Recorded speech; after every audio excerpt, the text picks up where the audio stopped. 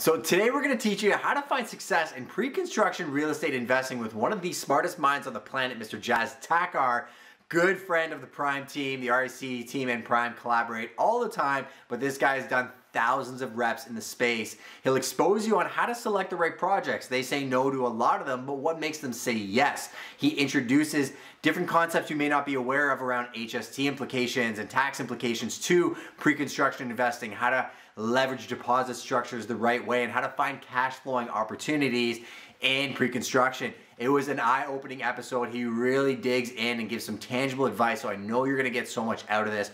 All we ask is that you go follow those guys, you comment, you subscribe, and you let us know what you want. We're having so much fun introducing you to our world. We have some of the best partners on the planet. And a little bit of housekeeping. Our next episode coming up in January 2021, we have none other than the man himself, Mr. Scott McGilvery from the hit TV show Income Property. Again, another close friend of Prime and a partner, and he's going to be kicking off next year's season. So we're having a blast. If you want to join our text community. So we'll do a tiny bit of housekeeping, then we'll jump right into it. I know Jas is on the line, so I want to get him on ASAP. I want to make the most of your time. So primarily for those that don't know who we are, I'm Justin Conoco, one of the owners of Prime Real Estate with my beautiful wife. Prime Real Estate is a real estate brokerage, operates in London, Ontario, but covers, like I said, Lake Erie to Lake Huron, Woodstock to Sarnia. I'm not going to sell you anything. I'm not going to sell you any coaching. I'm not going to tell you to buy anything. We're just going to share everything that we have access to make you better at whatever you would like to do in your life. If you're looking to purchase real estate, whether for your own primary residence, whether you're looking to get in the investment market, the reason we do the mastermind is it actually makes us better. So when I do podcasts, I'm being a little bit selfish that I'm sharpening my skill set and I'm getting better for what I do and growing, but ultimately it's the community that grows. And Jas was actually the very first guest we ever had at the Prime Mastermind, over a year ago now. We had brought him down to London. He came on with one of the top land developers in North America. We jammed at my old workplace, and it really started off something that Lindsay and I are very passionate about. Lindsay's one of the team members here at Prime. She actually was an investor. I poached her from another employment place, told her to get her license, and she is a designer investor herself, super passionate about the business. But the format of the show is really, we just give you an insight into somebody that had success in real estate recently. We'll go over the market update as to what's happening in our territory so you can be prepared to make decisions in whatever aspect you want to make them. And then what we're going to do is we're going to bring on Jas, and we're going to dig into a specific topic. So I won't go into that quite yet. I'll just get into the market stats because everybody wants to know what's happening in the real estate market. I have conversations every single day with people texting me, and I had one yesterday from a guest I had on last week, and he was like, "Hey, is the London market taking a beating?" And I was like, "Well, are sellers taking a beating like a good way or a bad way? Like, what do you mean by that?" Right? And he was very surprised that I said that, and he's like, "Well, how's the market doing amid everything else?" Because he's in the GTA area, and I said, what's happening is anytime something happens in the market, it trickles down and then stays in a pocket where the affordability and the economics make it such that it's a competitive market. And that's what we're dealing with right now. Like if I'm looking at the benchmark price in London, I think we're $545,000, which is actually up 118% from 5 years ago, 28% up from last year. But it's everything that I've been saying. And Jas and I will dig into this because I also recently had a conversation with somebody in the GTA market where I said, the GTA market right now, it's on sale just because of the fact that there's a few mitigating factors that people aren't thinking 5 years ahead, right? People in real estate tend to think about right now, and all they're thinking about is COVIDs and lockdowns and stuff like that. So they may be selling their condos, leaving the city, but don't be surprised if they're priced out when they want to come back because immigration's still on point. When the world does open up and entertainment, sports, and everything gets going again, Toronto is still Toronto. It's still a very desirable place to live. And if you watch the stats over 10, 20, 30 years, they're very different than 6 months at a time. We'll get into that a little bit when I get Jas on. London's kind of the same thing, right? People, I remember, what was it, a year and a half ago, anything over 700, people were sweating it. Builders were worried. They were starting to sell off lots. Product just wasn't moving. Like there was an undertone in the real estate industry that if you had anything under 600, you were good. If you were over that, I remember last December, November-ish, things were just not moving.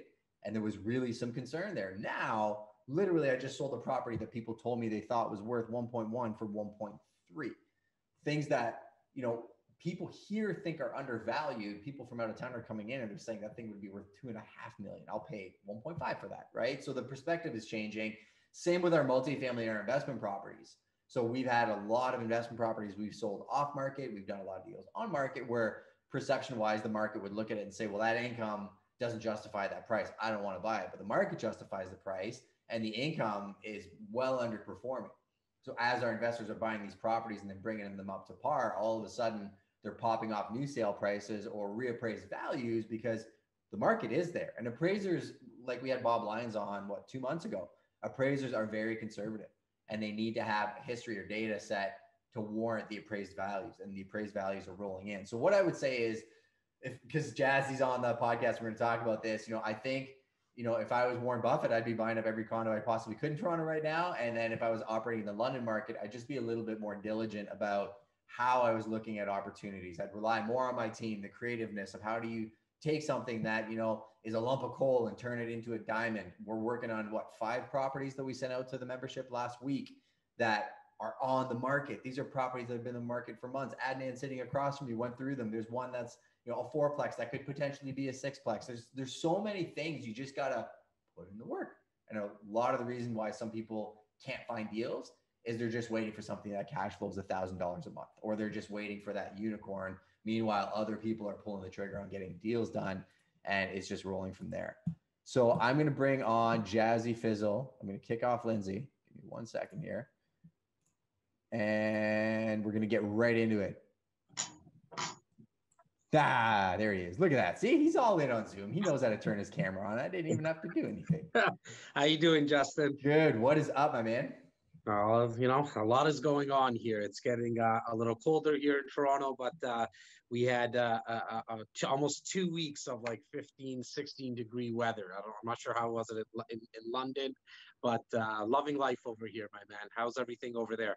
It's good, man. Same thing. A little gray outside right now, but we had the same thing. Beautiful sunshine weather, and then we had a snow squall out of nowhere, and now it's 6 degrees again. And I mean, we're Canadian for a reason, right? It gives us the ability to appreciate the good and the bad.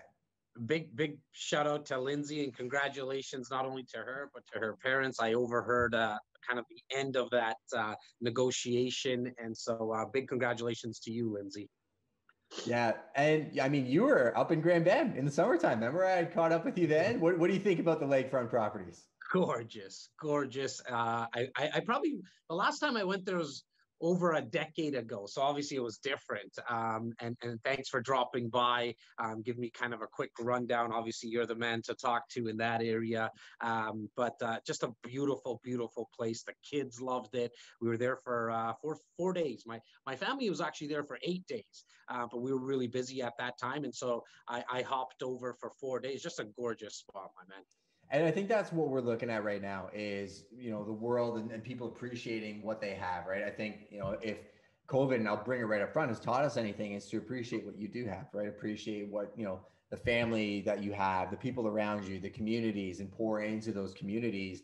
The way you and I look at life, I know that we look at everything as a positive. Even when something doesn't go the way it's necessarily supposed to, well, that's an opportunity, right? So, finding ways to operate and discover new opportunities like Grand Bend, for example, which has been in your backyard for the last 10 years and you've been to twice, I think it gives people a newfound appreciation for life, right? It's all, I just posted something just before I got on here. I posted something on Instagram just talking about that. It's all about perspective.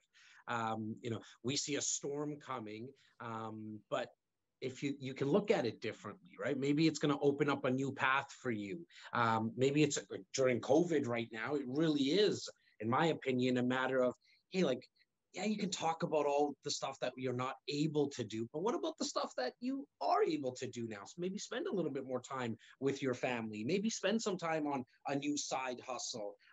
Maybe do some more research. Like, there's just so much that we can be grateful about. And we talk on a regular basis. And look, the more grateful that you are of what you have, a funny thing starts to happen. Like attracts like, and that the universe, and not to get so philosophical on a Saturday morning, but the universe starts to make things happen that is in line with where what your brain is focusing on. And so if there's anything that I hope I get across, and I know we're going to be speaking a lot about pre-construction investment strategies and investing in general, but wow, if you can just wake up in the morning and be grateful for what you have, you will be surprised about all the opportunities you'll get in front of, because it's not a matter of looking for opportunities. They're already all over the place. It's a matter of aligning yourself so you can get in front of those opportunities. Yeah, and to be frank with you, I mean, you and I are cut from the same cloth this way, where I'm not even really interviewing you. I just want to have a conversation, but I do want to give people practical takeaways. So everybody that's watching, grab a pen, grab a paper, because you're getting access to information in a guy like Jas that has seen literally thousands and thousands of deals and goes through a lot of the analysis of how to vet a deal, right? We'll get into actually a project that we've been working on collaboratively between the RAC team and Prime. Give people a glimmer and an insight into what that looks like later on as to how do you select a project? How do you decide where you're going to put your money? Because, we all work very, very hard for our money, and we all have different risk tolerances. But, when you go back to what you were saying about just putting in the work and understanding that in the long run, by hook or by crook, you're going to make it happen.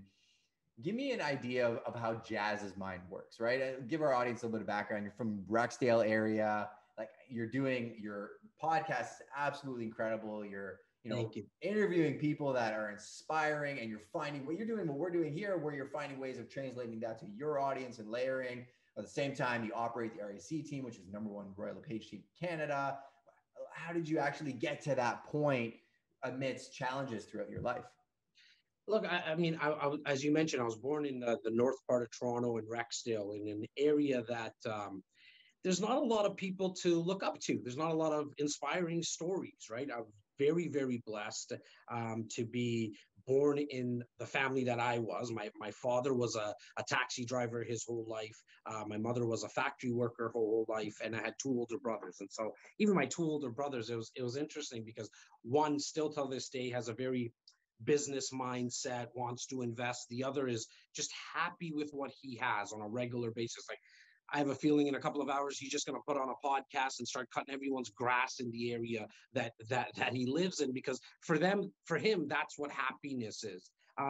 For me, though, going through school and high school, I just didn't learn that way, Justin. I had a hard time sitting in class, right? And so for me, I wanted to. You can't really, like, right behind me here, there's hundreds and hundreds of books around me.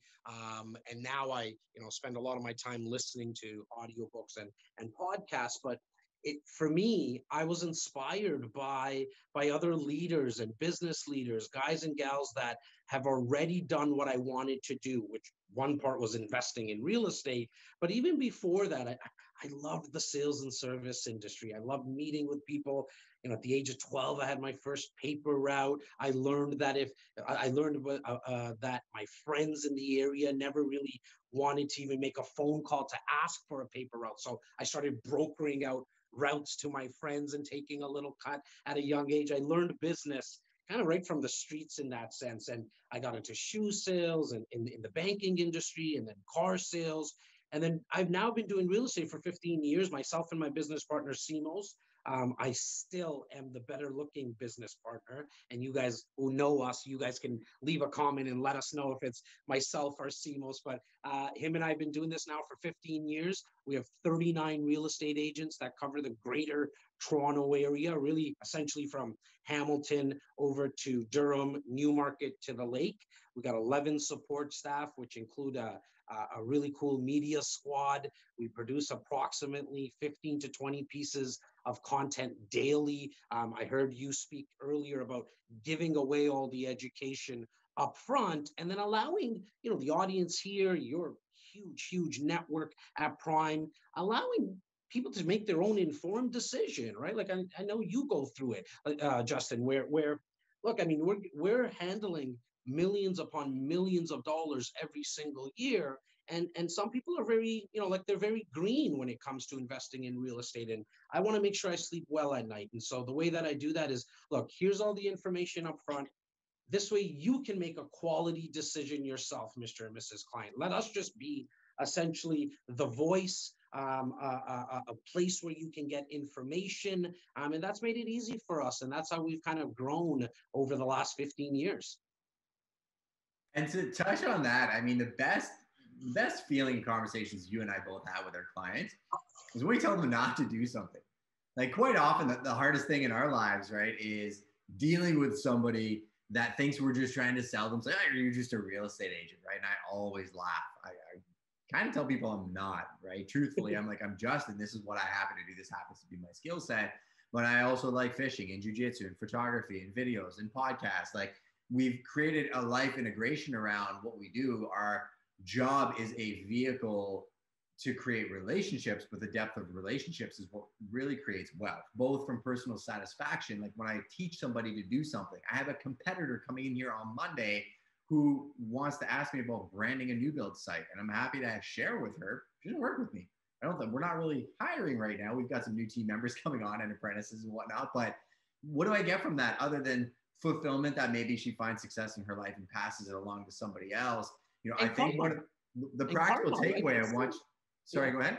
I was gonna say, and karma plays a part. Like, think about all what you have, like what you have in your life now, right? Like the beautiful office space, the team. Like you're like I know, and I'll even speak for you, man. I know you're standing on the shoulders of giants over there, right? Like, I mean, you're able to see further because of it. And that all has all come into your life. And correct me if I'm wrong, buddy, but it's because of that time that you put in, just giving away what giving away information to what people would say. Some would say that these are your competitors. Some would say you and I are competitors. Once every 2 weeks, we're on a phone call, just sharing what's worked well in our businesses, in our personal life. Like, that's not worrying about competition. That's collaboration at its best. Oh, 1,000%. I mean, I still remember the first phone call that you made to me where you were telling me about, working together and going to these events. And I was like, who's this guy? Like, it was just, yeah, I think I said, no, Shannon's the smarter one than me. And then she's like, call Jas back, go to that event. It's phenomenal. And I mean, we're brothers now, but I want to give people that practical takeaway. And I was sorry to cut you off early, but I wanted to tell the audience, grab your pens and let's practical tip one. How do you create integration in your life? And we're going to talk about the pre-construction stuff in a second. But how do you integrate the passion for the podcast, your real estate investing, to your job, to your family, and still find joy in all of those things? Because I think that's super important. Well, look, I mean, I'm a hard worker. I work a lot. I go 6 days a week, essentially. I have a 7-year-old and a 5-year-old, two little boys. And I'm still trying to figure that part out, right? Like, I'm not perfect. I'm trying to hack away at it every week. And so there's some Fridays where I get out of the office earlier just to get home to the kids with the podcast and all.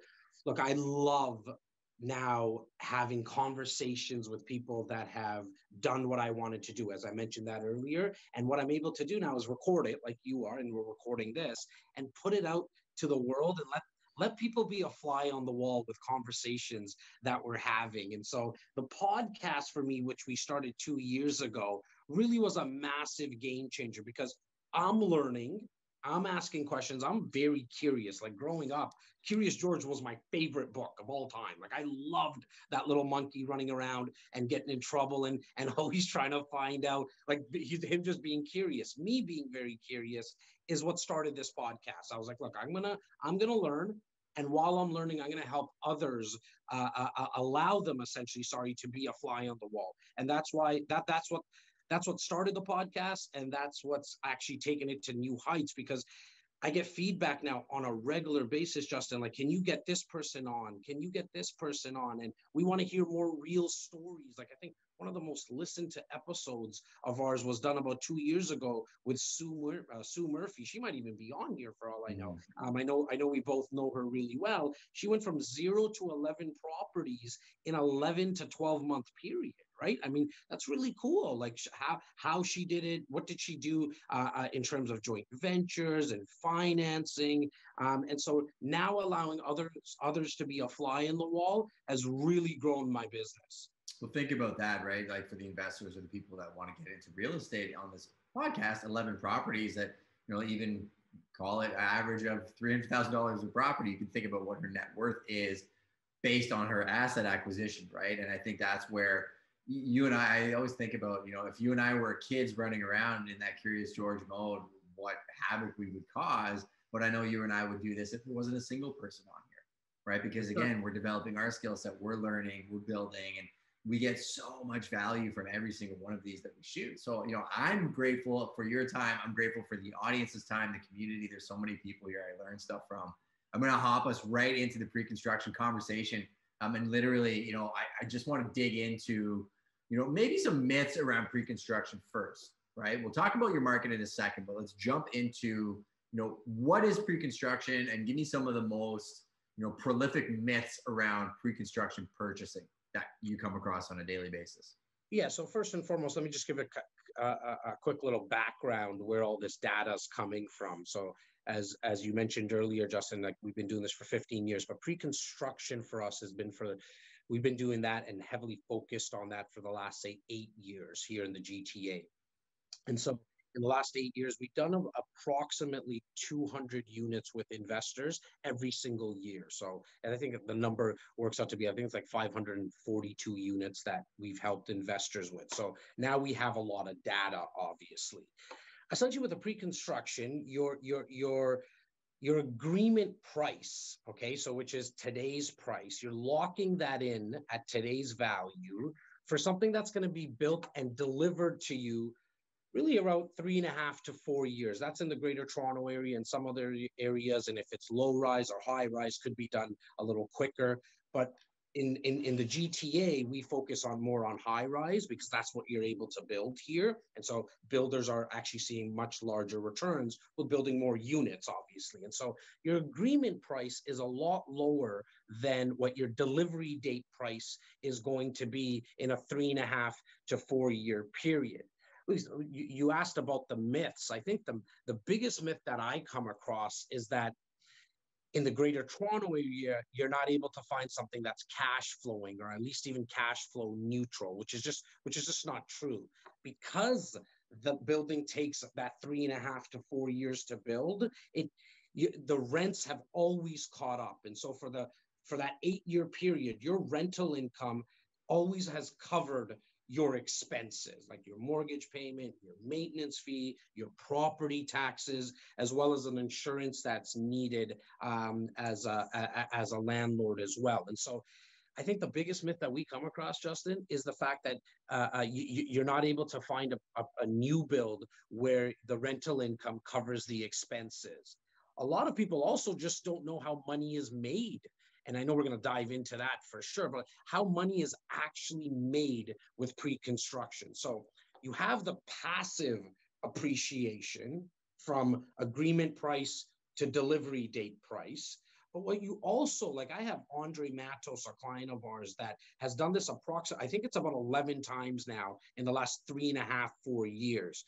And what he's always done is that once it gets built, what he does, he closes on it. He closes on the property, and a week later, he goes to the bank and he either does a refinance on the mortgage, or what we usually advise is to get a home equity line of credit. He gets a home equity line of credit, and so now essentially he owns this condo with zero down, with none of his own money. And all he did was write some deposit checks throughout that time of 3.5 to 4 years.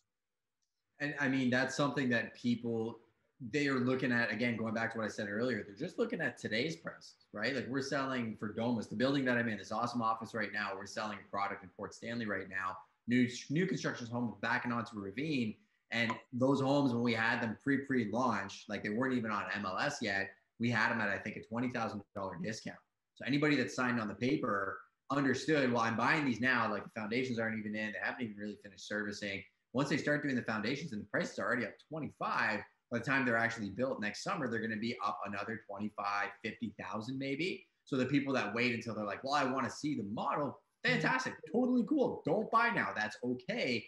But the people that are like, no, I want new construction because I want to get the equity jump in investing in a neighborhood that's a little dusty and dirty while they're building construction, well, they feel a lot better when they go to the bank, pull the mortgage, and the bank sends an appraiser and says, well, your property's worth a lot more now than it was when you bought it, which is vastly different from the resale market, where the resale market is what's today's value, you're buying it, this is what it's worth today, right? When you're looking at doing BRRRRs and investing and refinancing, that's a different strategy. You're still, you're basing on future value. Let me ask you that question, because I know it's a burning question for people that are here, is how can you guarantee future value?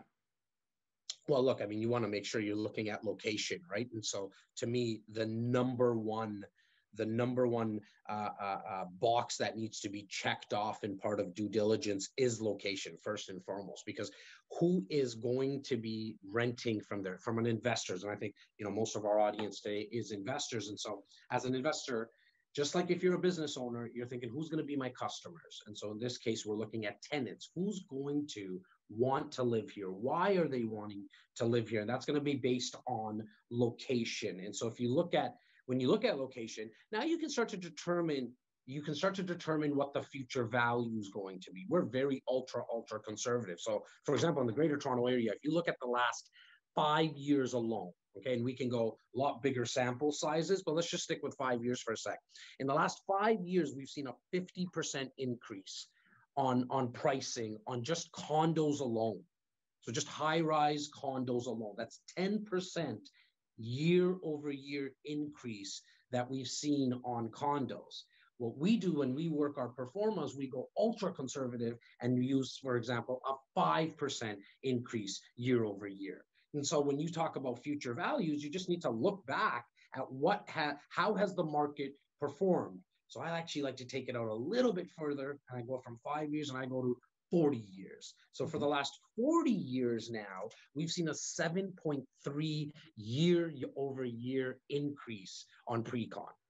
And you're still running it under that, right? Like, I'll throw the elephant in the room that people are just talking about on a daily basis. And I addressed it at the beginning of the episode where people are like, well, COVID and Toronto prices are dropping and everybody's losing a ton of money. I mean, you just took care of my sister on a deal where she made it a phenomenal acquisition. You guys got it for an unreal price for her. So thank you. Your team crushed that. And then, she had a condo in Liberty Village, and I had a discussion with her, and, she sold it for a great price. Could she have gotten more if she waited, down the road a little bit? Yeah, maybe. But she also killed it on the buy side. So there's always an upside. And I think that's a misconception that the general public has, because they're not doing webinars like this and getting the inside track into how to find success in real estate. It all nets out, and it just depends on what the opportunity cost is of what you're looking to accomplish, right? And I said earlier on, who's your demographic? What are the intangibles that, irregardless of the overall market factors, are not going to change? The day-to-day, where is it a no-brainer that you're going to want to open your office, that you're going to want to live, that the restaurateurs, that if this guy shuts down, somebody else is going to come in and take his spot. We have a couple friends that own restaurants downtown. Their numbers are solid. We were just talking to them about it because they're like, yeah, tons of people still live downtown. They still need to eat, right? So regardless of what the media is shoving down their throat, they're still going to have to do the things that they have to do. So number one, everybody write that down. Location is absolutely key when you're selecting a site or a pre-construction opportunity. What are some? Go ahead. And sorry, Justin, like, just, to add on to what you're saying, and I think you mentioned it earlier as well before I came on, like, you have to look at real estate through the lens of a long-term investment. In my opinion, the investors, the thousands upon thousands investors that we've helped, how they win is that they look at it through a minimum of a 10-year window. So when you're looking at something with 10 years and when a pandemic happens, like we're going through right now, and in Toronto, where as of Monday, we're going into another lockdown. Yeah.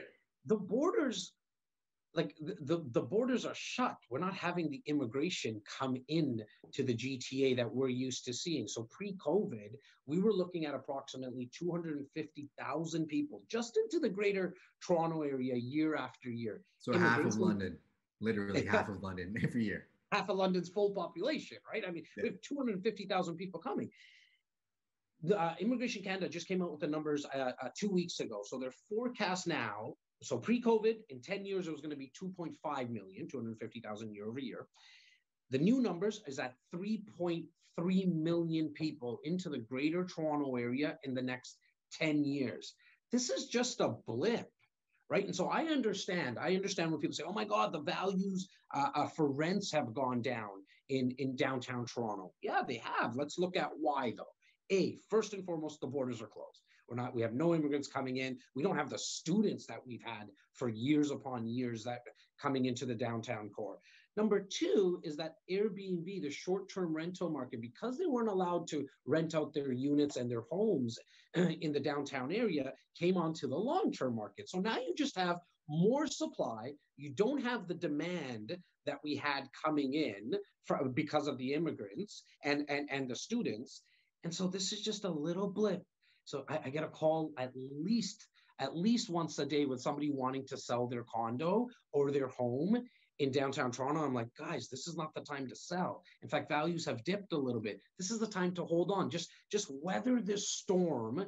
And look, I mean, the news of this vaccine at 90% effectiveness, you saw what that did to the stock markets. You saw that what that did to a lot of REITs in our country as well. Value started to shoot up. Consumer confidence is a very interesting term when it comes to economics, right? Like people are starting to get more confident now. There's a vaccine, you know, and again, I do air quotes because I don't know. I'm not a health practitioner. I don't play one on the podcast either. But I think what you're able to, what we're seeing is that the strength in consumer confidence now is, okay, look, there's a vaccine coming around the corner. Borders are going to start to open up. There's actually some deals that you can scoop up in certain areas when values dip. That's when, you know, real estate just went on sale. Like if we were speaking about a Canada Goose jacket going on sale, people would run. They would take lunch off to go save $100 on a jacket. And I get it, or shoes or whatever it is.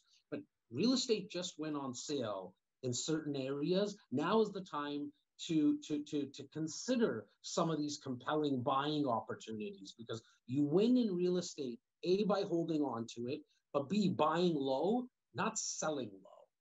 Not selling ever if you don't have to. And first off, thank you for keeping me on track. I have such a hard time not going down a wormhole with you every time.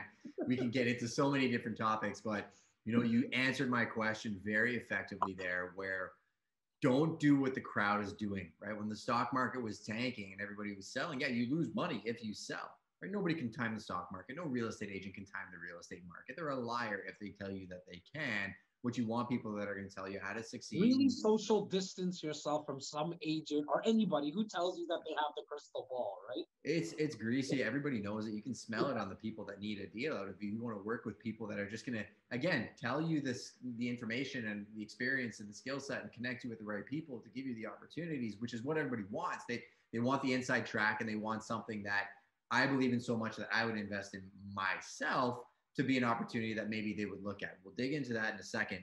But, you know, talking about running away from, you know, a market where everybody's running away from, Warren Buffett does the absolute opposite, right? And, you know, we look at opportunities, and to me, everything's an opportunity. Actually, one of the biggest misnomers, I'd love for you to expand on this, in the real estate market, is people think, oh, the real estate market's going to crash. Doesn't that suck? And I'm like, well, it just means our investors are going to go crazy and buy everything on the market because they can get 7 and 9 cap rates, and they don't have to put in a lot more effort to turn a 5 into a 7 or a 9. So like in our business, it's always going to be one or the other, and things tend to balance out. But, you know, do you think there's any misconceptions around that? And when it comes I mean, we've been waiting for the real estate crash in the GTA you know, I've been doing this for 15 years. We've been waiting for it to crash for 15 years.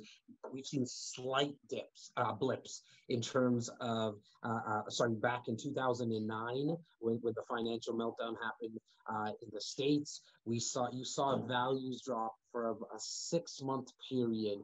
Then they shot back up more than what we were seeing pre that 2008 period. And then even now, like during this lockdown, during the pandemic, the most recent stats we have are for October. Okay, the November ones will be out in a couple of weeks, but a year-over-year increase, Justin, in the GTA of 13.1%.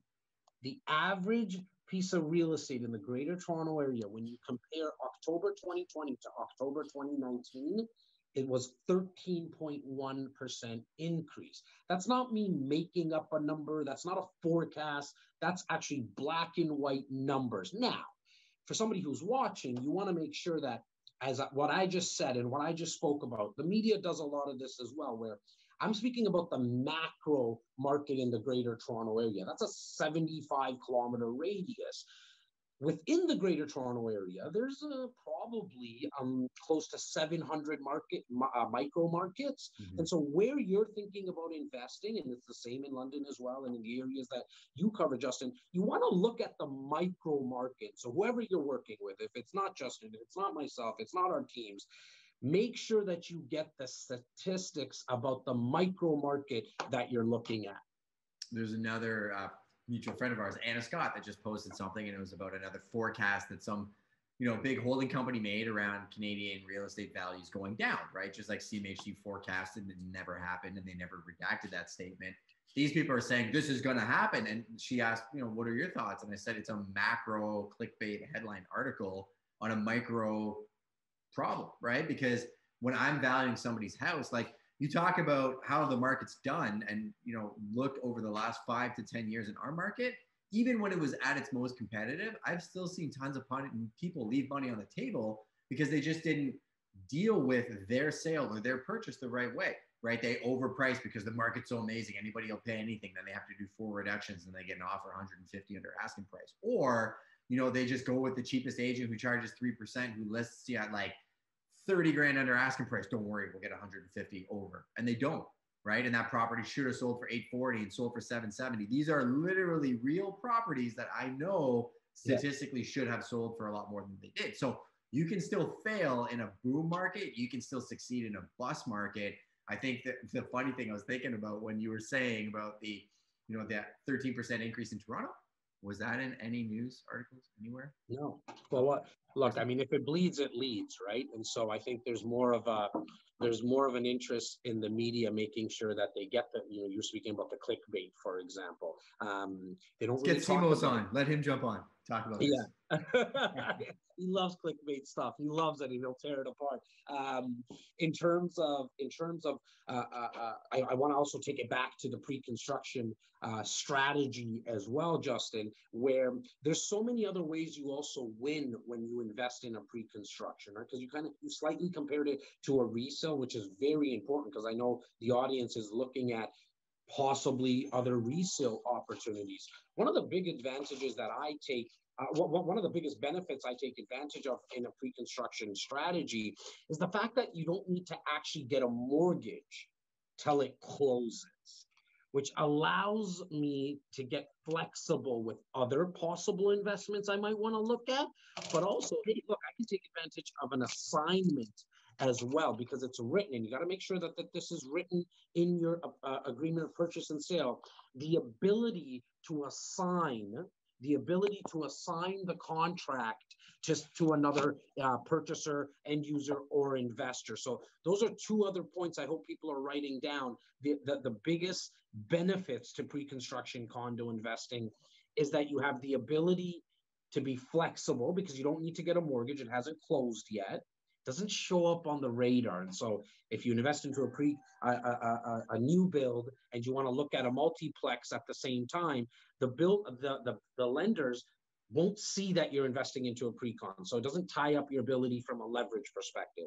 And then the second thing is the ability to assign a contract. We believe in buy and hold. Macro thesis on investing in real estate is buying and holding. But life happens, right? Things come up. And so that security blanket of an assignment clause is very important as well. So why would I assign a property, right? So if I bought in, say, phase 1, let's call it a $50,000 discount, right? Yeah. And then all of a sudden we're 6 months down the road and I'm like, I need that cash. I don't want to close, or I just don't want to own the property. Literally, I just want to assign the sale to somebody else. Do I call you back? And then do you sell it for me? Like, how do I do that without paying commissions and costs and HST? And like, we'll dig into the HST in a second, but how do I do that when I haven't even closed on the property yet? Yeah, well, so as long as it's in the contract that you're allowed to assign, okay, you're going to be able to essentially flip the paper to a new purchaser. Yes, you would call back. You don't have to use the same realtor that you bought it with. It's probably advantageous for you to do that. They might have a buyer list or something like that. They might have, not only the buyer's list, Justin, that's definitely something that they'll have. But number 2 is that they know the project probably better than anyone else. So they're going to be able to flip it to another investor quite quickly. So we do about 30 to 40 assignments a year. It's not something that we like to do with our clients, only because we want them to hold on to the property, right? However, again, it's used as a security blanket. What a lot of investors have used that assignment clause for in the last 5 years, they saw significant profit. So in the last 5 years, 1,000 units approximately, we've seen an increase from agreement price to delivery date price, a difference of about 110 to 120,000. I like to say 75 to 80,000 because I like to look like a rock star in that at that time of delivery, at the time of the assignment. But look, man, it's hard. It's hard to give up that type of profit sometimes. Myself and Simos 2 years ago, we were closing on a property. We were 2 months away from closing on a property. Somebody gave us an offer just before closing to do an assignment. We saw an increase of $113,000. And that was the actual offer that was given to us. We were going to make $113,000. Okay. Very, very close to doing it. Like, we had to go to the bar. We had a shot of tequila to calm the nerves down a little bit. We looked at each other and we said, you know what? What we tell our clients, we got to eat, sleep, breathe this. We're not going to sell this. We're not going to sell it. We're so happy that we did it. 2 years later, it's probably worth a little over $225,000 now, $215,000. Plus, we have the ability to refinance it. So that's why it's so important to hold on to your property. And we were talking about it earlier as well. And I know we're kind of jumping back and forth. That's what Justin and I do. But when you hold on to your property, you have the ability to refinance it or get a home equity line of credit and still hold on to the asset. I think what we've heard the most in the 15 years we've done this is, I shouldn't have sold that property. I wish I had it. And it's why we're hoping that we can get more people to say, I'm glad I did. I'm glad I held on to it. I'm glad I invested into an opportunity, because I think when you sell, you just lose out on that asset. It's short-term thinking, in my opinion. But to come back full circle to the assignment, very important that you have that ability to assign. Because look, you buy something today that's closing even a year from now, let alone 3 years from now, 4 years from now. Life happens. Things come up, but you might lose a job. You might need to leave the country. I don't know. There's so many things can come up. At least if you have that security blanket, you can flip the paper. Yeah, I have a 5-year plan, right? Everybody, what's your 5-year plan? Probably the one saying I don't like, because who knows what things are going to happen in the next 5 years. But Jas made a really good point. That has to be in your offer, because things can change, right? Like, play devil's advocate that everything's going to go to zero. What's your exit strategy? And it goes back to having a plan. Actually, Shannon and I were in a recent situation, and it's so funny. So we talked about deal analysis and getting stuck in the mud, right? It was a piece of land that we found off market through a connection that we had. We had just done a sale on that street, and they wanted a certain price for it. And I knew they were going to get an offer privately on it. And Shannon's like, give them 25 more and let's lock it up and let's just sit on it forever. Right. And I was like, with the comps on the street, there's no way, it's not worth that. I'm like, the last sale was this price. And she's like, it's a great piece of dirt backing onto a river. It's the last one in that block. You just set a record price for a sale on that street. We can build if we wanted to live there. We could build with a partner and then sell. We could literally just flip the dirt. There's 3 or 4 different exit strategies, right, on the property. I'm like, yeah, it's kind of a no-brainer. Went down, sat down with the seller, did the negotiation, wrote the deal. Same thing. I was like, we overpaid, right? And I'm in the business. Literally a month later, we got offered 100 more than we paid for that property. Actually, a little bit more than that. And I said to Shannon, what do we do? And she goes, no, we're not selling. She's like, and it's funny because in that area, COVID actually forced a lot of people to go down that, but that's the new baseline price. I knew that, yeah, you know what? That's probably what it's worth now. Let's not sell. But if I had a strategy where I'm like, yeah, you know what, I'm going to take that, I'm going to redeploy it into another, maybe a development partnership or, an equity project with somebody that has a larger scale, that's okay too, right? Because some people don't want tenants. Some people don't ever want to own an actual property and deal with the day-to-day. They want to build a structure. And, how do you look at helping somebody develop, say, a 6-month plan to establish kind of their direction? Because I feel like a lot of investors are lacking direction with what they want to do. Yeah, look, I mean, what we do, and I think we do very well at it, which is sitting down with people and having a 20-minute, in today's day and age, a virtual coffee, and really trying to find out what they want to accomplish long term. Sometimes it takes a little bit longer than 20 minutes, but we're trying to figure out, okay, what are you wanting to accomplish long term? Where are you working? Okay, are you okay to deal with tenants and toilets? What are you looking for? Do you want something very passive, where like pre-construction condo investing is a passive investment just in its nature, but there's still more passive investments where you never will own a unit. You can do a mortgage investment. Some people want to get their hands dirty and they want to do burrs and flips, and they're very inclined to actually do the renovations themselves. And They so want to smash that kitchen, right? Just like everybody on a HGTV. hundred. Well, it looks good on HGTV because it's done in 22 minutes, right? And so I understand that.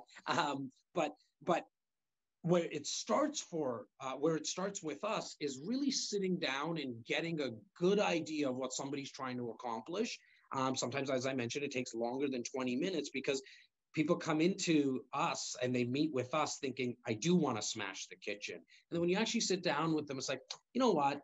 I just want to create some generational wealth. I got 3 kids. I got a kid. I just want to create some generational wealth. Well, okay, if you want to do that, there's a lot of easier ways to do that than trying to get your hands dirty, especially if you're someone that is not inclined to do that. Like there's shelves behind me here. Like my co-host Laura put these up. I couldn't put these things up. Everyone knows don't give Jas a hammer. That's not going to work well for us, right? And so I am a very lazy investor. In fact, Justin, it's why I'm only building and creating my wealth within the pre-construction realm. Why? Because of those options I spoke about. I put a down payment, like a deposit over 3 years, 2 years, whatever, how long the agreement price to the delivery date price is going to be, our delivery date is going to be of the project.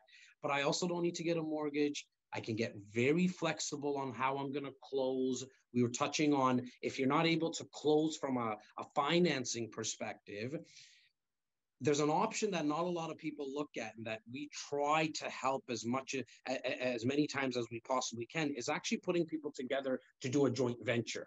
So how does that work? Let's just say you purchase something today, you're closing on it in 2 years.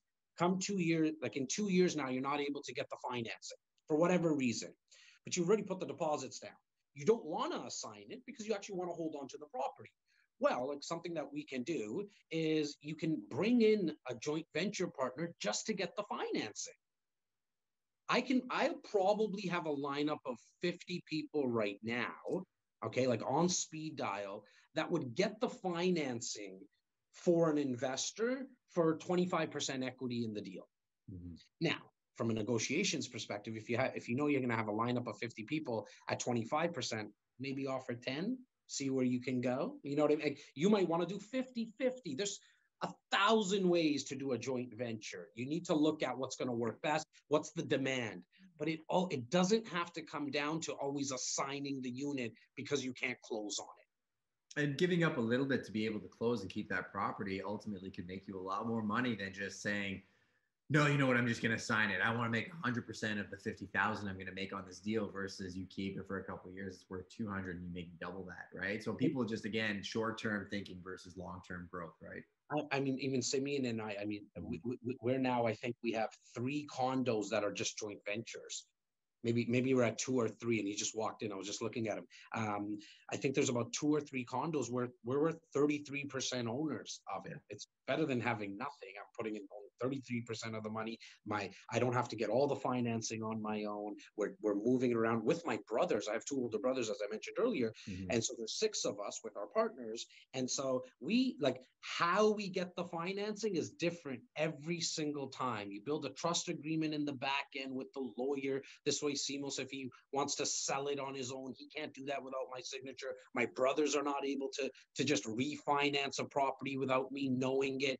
There's a lot of protection in place. You just got to kind of see the forest for the trees and not get bogged down with how am I going to close on it. There's so many options. Dude, people overcomplicate everything, right? Like you and I know some monsters that do some pretty crazy things.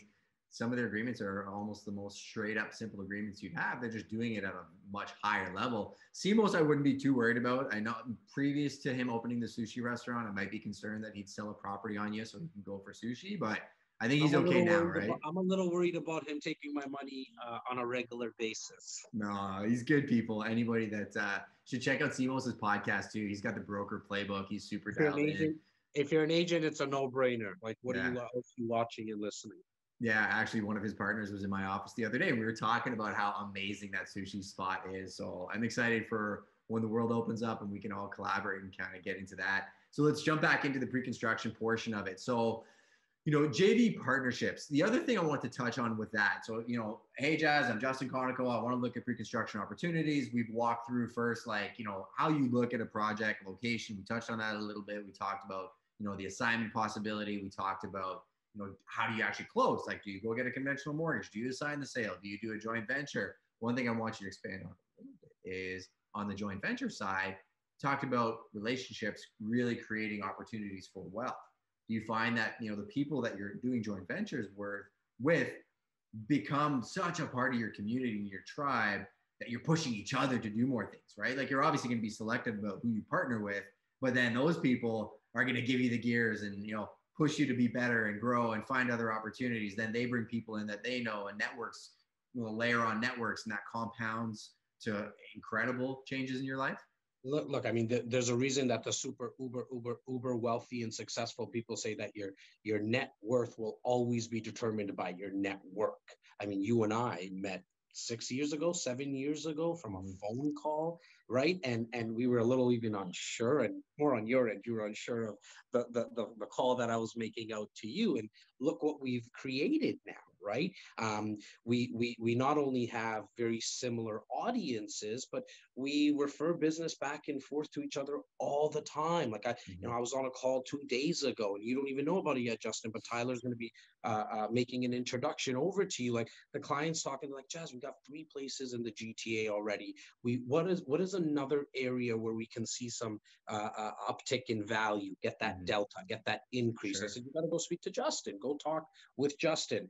JV partners, look, I don't think, if you send out an email to somebody and say, let's be a JV partner, or you just start cold calling people or knocking on doors, I don't think that's the way to do it. You build a relationship first, you then show credibility, you then take the relationship to the next level. And how do you do that? You show some opportunities to them.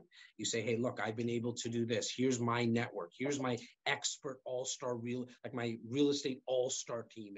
It's who I've put together. And so to answer your question, I mean, it's a no-brainer to start building relationships for possible joint ventures. Now, understand what you're getting yourself into, meaning that sometimes a JV might consist of 10 people. And if you're okay with that, you really want something passive, then that might be okay for you. And for somebody else who's watching right now, it might be, well, you know what? I don't like the fact that there's too many cooks in the kitchen. And how are we going to make decisions? And so it might be easier to do it with just you and someone else. So 2 people. Or there's times in my life where I'm like, you know what? If I can't do it on my own, I'm not going to do this one with a partner. I want to do it on my own, or I'm just going to sit back. I don't want too many cooks in the kitchen with me. So I think it all depends on where you are in your life. It's a no-brainer to look at it for sure. You can scale not only businesses, your portfolio. You need people to do that, right? However, I want you to make sure that you understand what you're getting yourself into.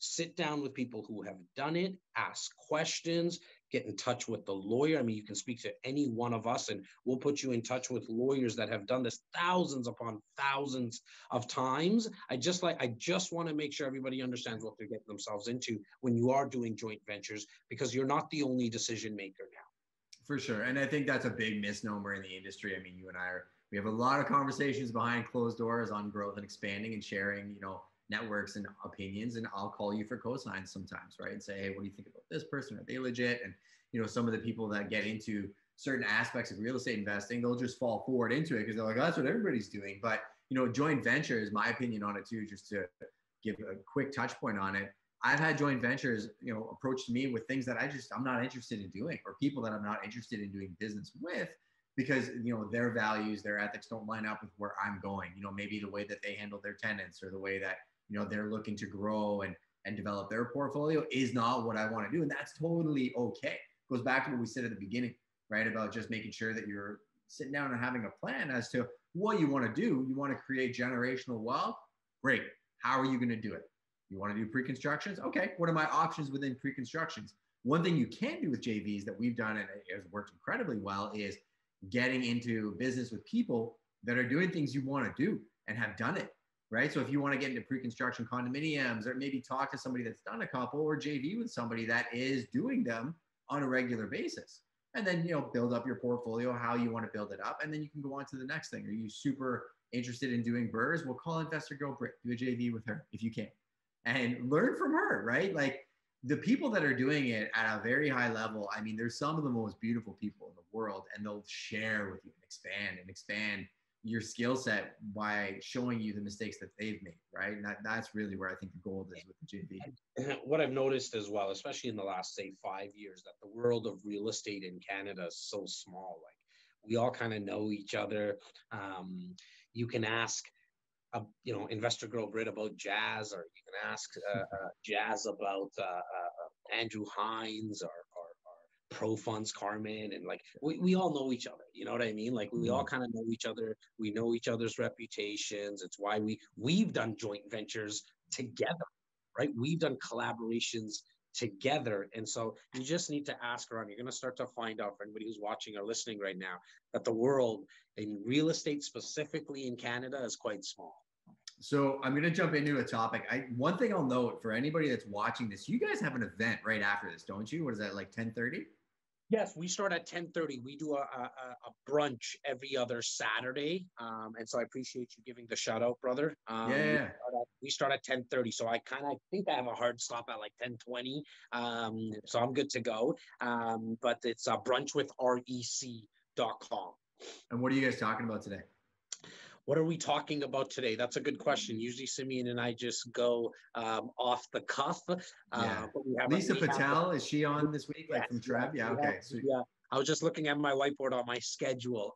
It's Lisa Patel, who is the president of the Toronto Real Estate Board. We figured, look, I mean, who's better than her? I don't know anyone better than her to come on right now and talk about what's happening in the Greater Toronto Area from a statistical perspective.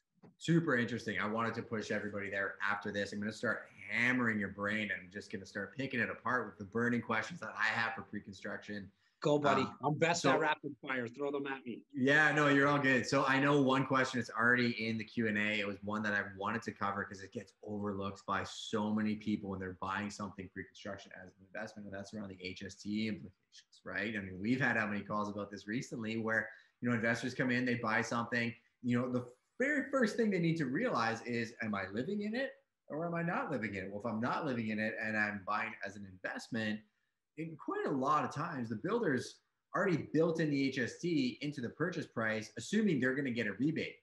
So let's just start there, super high level. Why would a builder build the HST in to the purchase price? Well, it's more attractive, right? Instead of saying like it's a $400,000 purchase plus HST, which is 13% in our province. So what they do is they build it in, but they're going to get a rebate. As an investor, come closing, you're going to pay the HST, but it's a weird formula, so stick with me. It's not. I was going to have you walk them through the entire formula. I'm going to walk people through. I've had thousands upon thousands of these conversations just in the last 6 months alone. Amazing. So as an investor, come closing, you're going to pay the HST on your $400,000 home or condo, but not at 13%. It works out to be 7.2 to 7.3% to a max of $24,000. So you're going to pay the $24,000. Let's just say it's going to be, if the purchase price is above $450,000, then what you do is you pay this $24,000 HST fee at closing. Is it 24K or is it 24K plus 13%? No, it's just $24,000. People talk about taxes; they're coming for us. So I want to make sure we got it all Yeah. covered. So $24,000 And you can tacked confirm onto with my this. purchase price. I was going to say, you can confirm this with a real estate lawyer. Yeah. Reach out to any one of us. We have lawyers that have been doing this for years upon years. Okay. Insert disclaimer here. That was my disclaimer, buddy. For sure. You pay the $24,000, okay, on closing. As long as you are renting this property out, providing housing, okay, you attach your lease agreement, needs to be minimum for 1 year, the lease agreement. You send in the form to CRA with your lease agreement. It takes about 6 to 8 weeks to get back the 24,000. And to be exact, it's not 24,000 that you get back. It's like 23,000 and change. So for argument's sake, say it's 23. Why is that though? If I had to pay tax, why is the government going to give me $23,000 back on my purchase? So as long as you're an investor and you're providing housing. There's the trick. That's what I wanted you to say. Providing housing. That's why it needs to be a 1 year lease agreement. So it can't be a short-term rental. It can't be for 6 months. It can't be for 3 months. It needs to be a 1 year lease agreement. But wait, landlords are just opportunistic people that are trying to take advantage of everybody, Jas. Why would that be? Why would they incentivize people to provide housing? Well, that 3.5 million people that we have coming into the Greater Toronto area, we need a lot of housing. And the city of Toronto specifically is not going to be able to keep up with the demand. So people who are providing housing, they get this rebate back. It's a massive benefit. But I want everyone to be aware that you need to have that $24,000 at closing. There is companies, and we can put you in touch with anyone. And Justin, you can just send me an email or send Tyler an email. He'll give you the resource. There's a couple, I think like 5, 6. We work with 2 specifically because we've had really good feedback for ourselves personally as well as clients. They'll actually lend you the $24,000 at closing. So if you run into some financial hardship at closing, this company, 2 of them, will lend you the $24,000 at a cost of $1,400 plus HST, no pun intended. So I mean, truthfully, you're like, even call it on the conservative side, 2,400 minus 1,400. You're still getting a large segment of that money back, right? Yes. And you're knocking it off the price by providing housing for the year. I think that's, if you can do that every single time, because you're saving that HST cost, right? Now, be careful. If you said to the government that you are renting this out and you put a 1 year lease agreement in place, but if you flipped it within a year, just like anything else, if they come back, they can come back 364 days, right? I mean, it's exactly. So just be careful of that, of your intentions, know what you're doing. Now, going back to kind of an earlier conversation about the assignment, it's one of the reasons why people do an assignment as well, right? Because they don't want to pay those closing costs, including the HST. To me, the HST is not a big deal because you're getting it back. You got to wait 6 to 8 weeks. It's probably closer to 4 to 6, believe it or not. But let's just say it's 6 to 8 weeks. But that's one of the other reasons why people like to do an assignment, because they don't want to pay those closing costs. If you do an assignment, understand that the new purchaser has to pay the HST on the purchase. But when you do the assignment, there's actually HST applicable to the profit that you made. So if you buy something for $400,000 and you're selling it for $500,000 as an assignment before closing, you as the assignor are paying 13% now on that $100,000. And capital gains? Yes. Depends. This is where I want people to go speak Just to their massive accountant. Disclaimer, get a really good accountant and this a really is good lawyer. Get the graphics in here. And again, right, this is why we're talking about, so say I sold a unit to somebody at $350,000, it's now worth $425,000. I'm going to sell it. I'm getting 75 grand. Yeah, you are, but you got to really look at your net, right? Like people, I mean, how many people pitch you and say, how many agents say I made this much in gross commissions this year? What was your net, right? Like, how have you planned out your executions?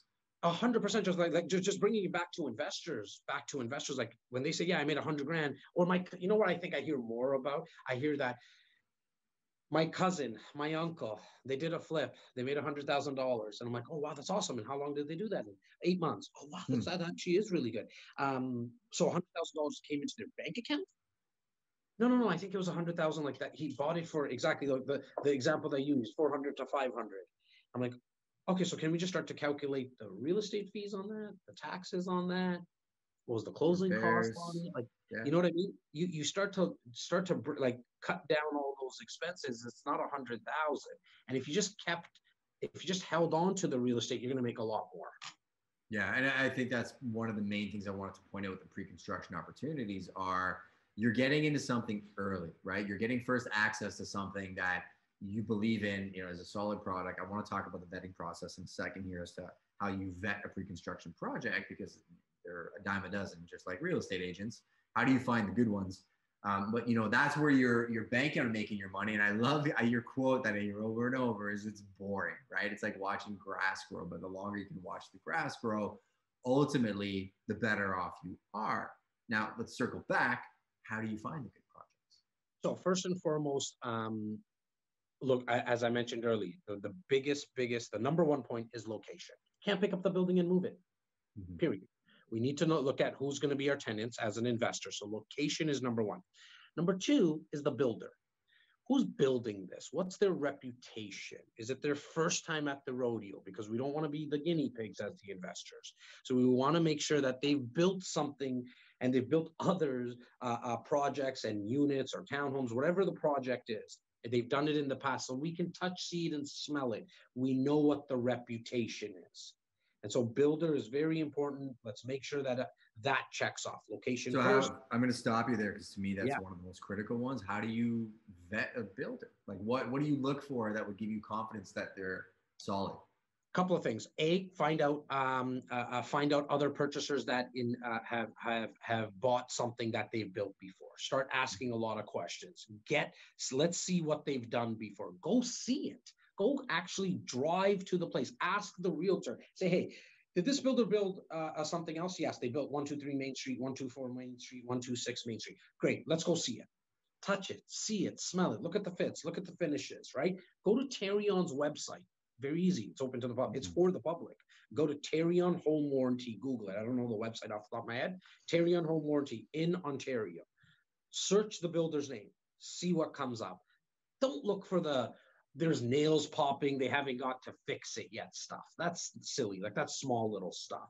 You're looking at, like I've seen it in the past before. There was a leak within the 1 year period and the builder still didn't fix it. Well, that's a big problem now. Like they're not sticking by their word, right? And so I think the easiest is ask around, just like you would say, hey, does anybody know a good sushi restaurant? And most people are going to say, go to Kibo, go check it out. If you're in Toronto, that's the restaurant. Everybody speaks about Kibo.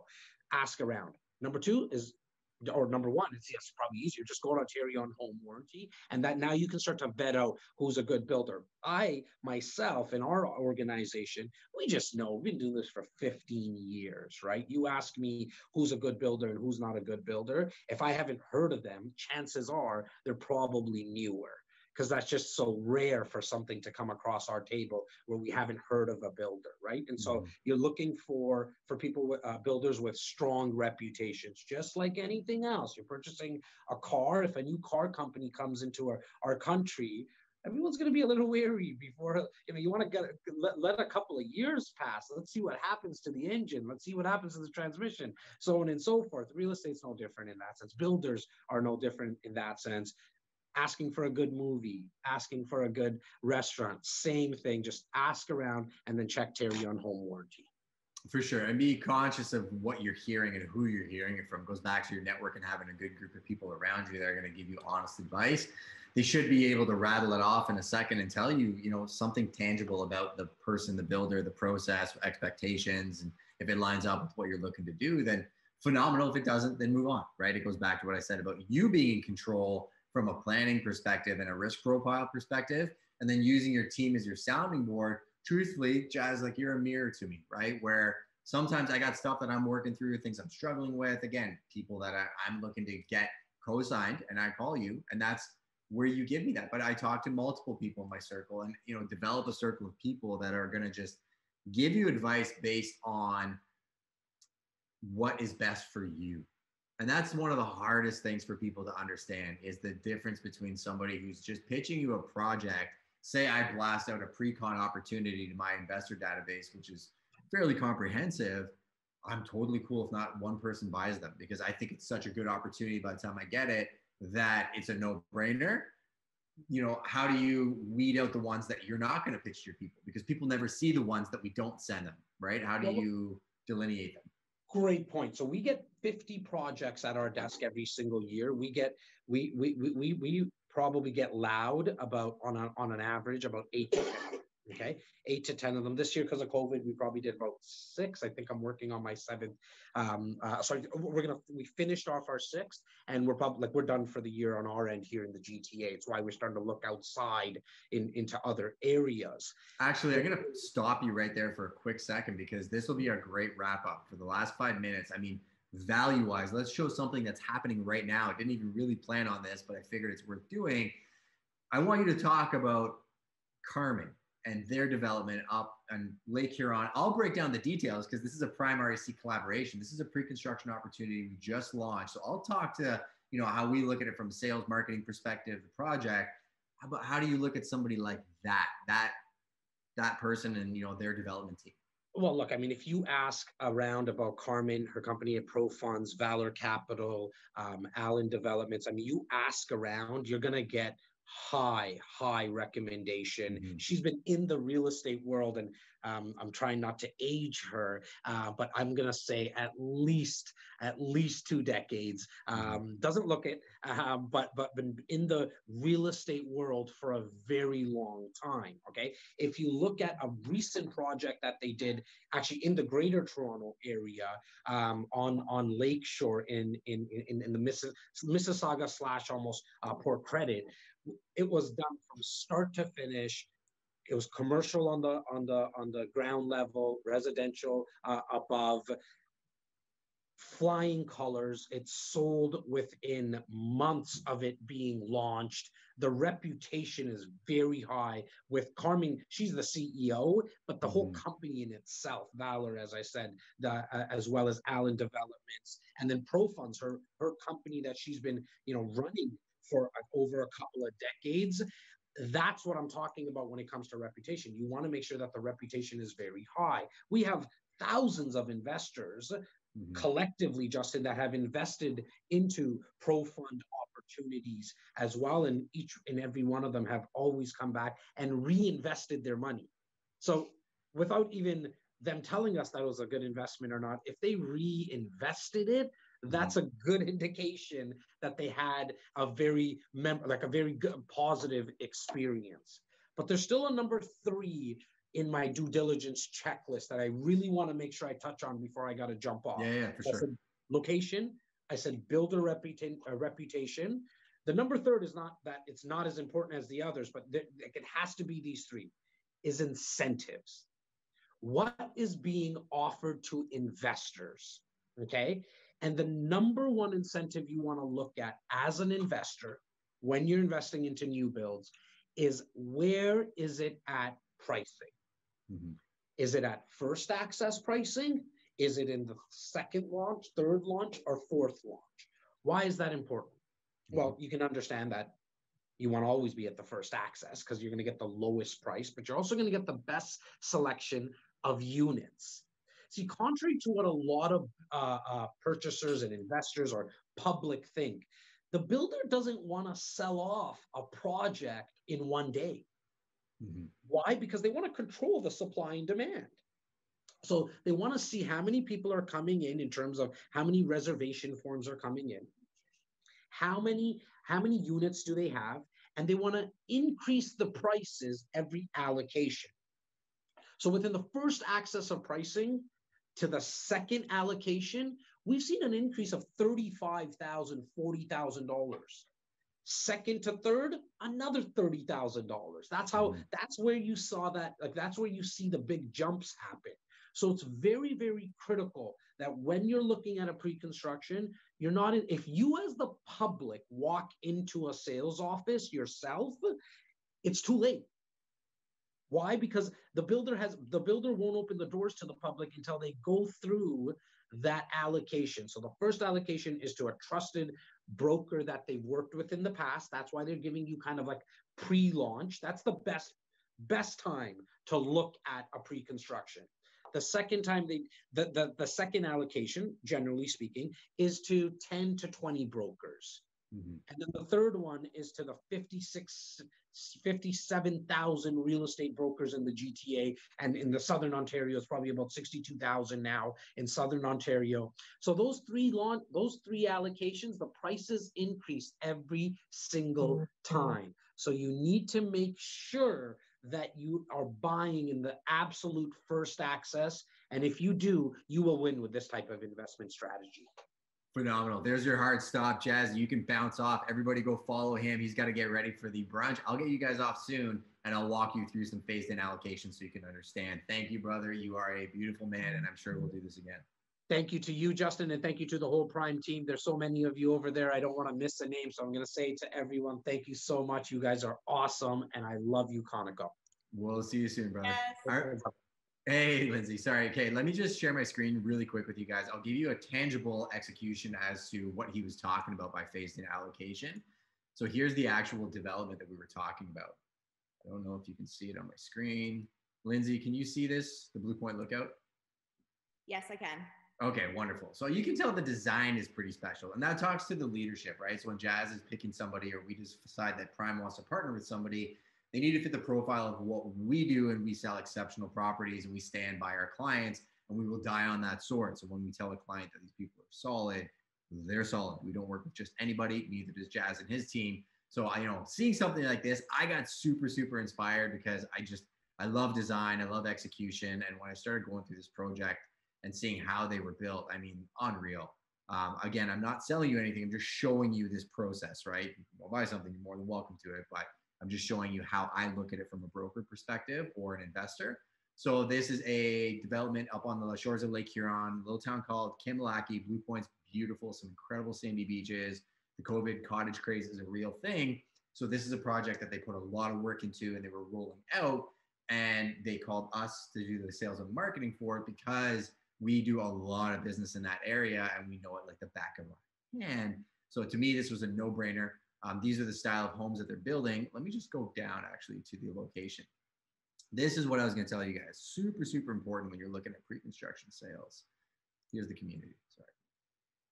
So the clubhouse, these are, lakefront homes, or sorry, not lakefront. The project is very, very close to the lake. So it's just behind where the lake is. This is the entrance to the project. There's a clubhouse, there's a pool, there's a fitness center, there's everything you can imagine. So, if you can't go to Naples this year, this might be an option for you coming up. But the phased-in development is essentially 5 phases, right? So the beach access is actually right here. The entrance to the development is here. This is phase 1, this is phase 2, this is phase 3, 4, and 5. It's pretty simple. It's not rocket science. They build the development here. Phase 1 is this whole section. So they have to build the homes and the clubhouse and the walking trails and the fitness center and the pool in phase 1. Because if I'm buying in phase 1 and I'm a consumer, I obviously want access to the things I'm paying for. Now, the way that it works is, if you notice, I believe there's 32 units in this first phase. So we block in the actual price increases. So the first 10 units that we sold, we had a 10% first mover advantage discount on those units. So essentially, if you're looking at $500,000 units, let's keep it real simple. You're looking at $50,000 off the price. So you can buy one of these units for $450,000 off the plan, do a $5,000 reservation on it.